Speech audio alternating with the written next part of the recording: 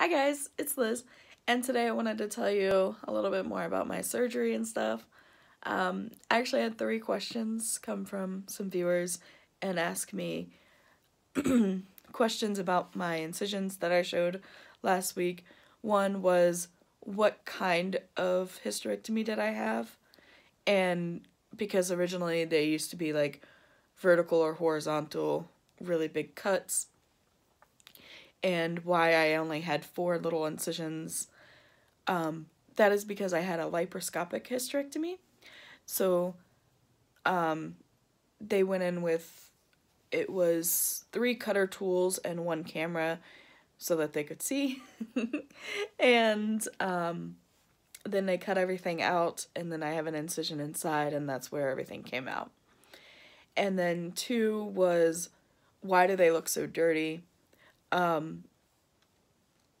Mine are dissolvable stitches. Sorry, I keep forgetting the word dissolvable. Oh, excuse me. And then my surgeon put surgical glue over them to keep them clean and to protect the dissolvable stitches, so like my shirt doesn't catch on them and then rip them out and different gross things like that. And then 3, what do I have left? Or if anything, I think is what the question was. And I actually only have my ovaries left. So the actual part that is your vagina is the part that like boys can go into. I still have that part, but everything from the vagina to my ovaries are gone. So like my uterus, my cervix, my fallopian tubes. I feel like there was a 4th thing my doctor mentioned, but I don't know. So the reason she left my ovaries, which I wasn't too keen on, but once she explained it, I was like, okay, that's cool.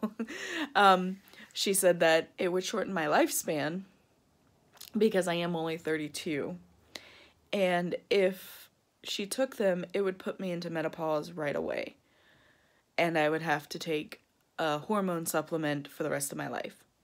I don't even like to take the meds I have to take, so I wasn't keen on that.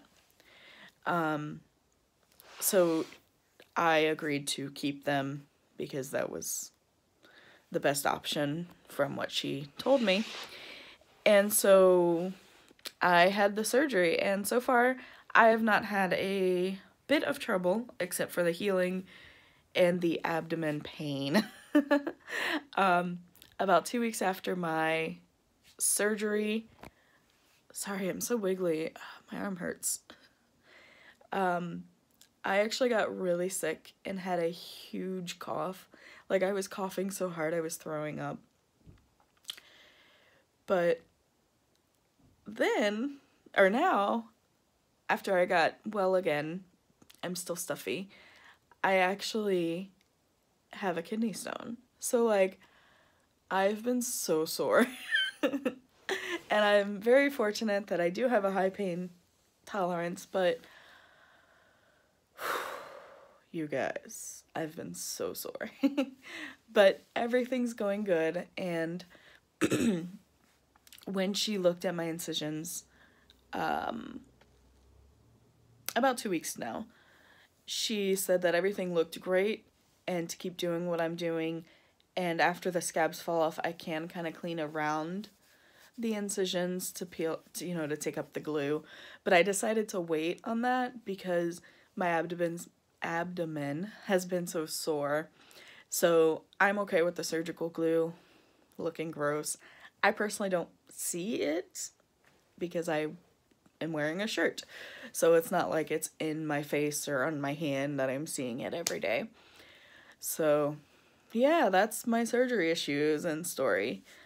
And thank you guys for asking questions. If you have any more, please ask. I will let you guys know and tell you what's going on if you really want to know. It was kind of a gross subject. I didn't want to really get into it. But I will tell you.